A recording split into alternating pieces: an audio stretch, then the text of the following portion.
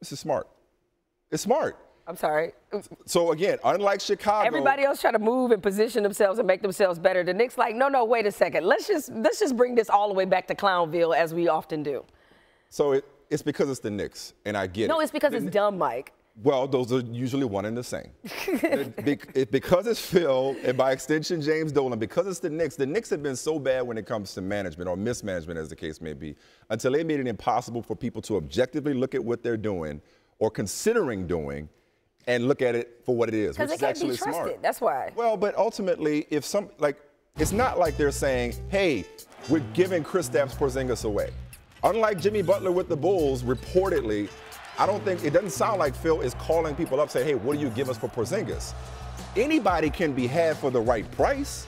So if Boston is saying, we'll give you 3 this year, and then we'll give you the Lakers/Kings pick and Marcus Smart. I'm just spitballing here. They say they'll do that. Maybe it might be in the Knicks' best interest to liquidate the one asset that they have, because that one player, they've struggled to build around him. You need numbers. You need more lottery tickets than just Kristaps Porzingis. So it's okay to listen. There was one radio guy in Phoenix. I don't know how real this report is, but one radio guy in Phoenix said that the Knicks asked for Devin Booker in the 4th pick. That's a high price. Even for Porzingis. So if that's where they're coming from, it's okay to listen, is it not? It's okay to listen, but it's hard to divorce what they're trying to do versus who's the one doing it. The whole point of the rebuild was to build around a player like Kristaps Porzingis, somebody who's young, who you can seamlessly meld with other talent. We know the Melo era is over with. That was the whole point.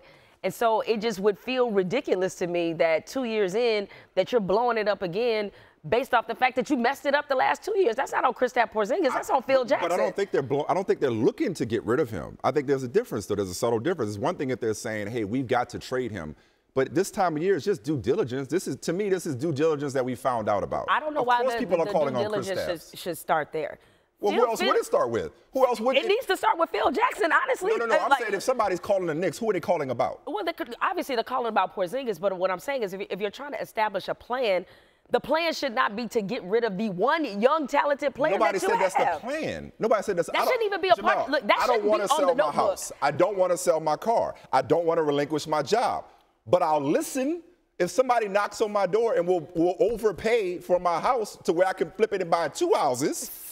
Okay, and get a summer house in the Hamptons or wherever, then I'll listen. I love my car. But if somebody wants to overpay for it, I'll listen. I love Chris. Look, wait, I know you're not preaching to me about the qualities of the Porzingis guy. That's my guy. Right. But if you love Josh Jackson enough to where you can get to 3, let's say Boston did it. You can get to 3 and get Josh Jackson. You can get this kid, Lauri Markkanen, out of Arizona at 8 and have another lottery pick next year. You need more picks. Even if it's to blow them. Even if it's to blow them. And I get that we're talking about the Knicks, but you need more picks. So I get the logic. Maybe it's the fantasy football GM in me.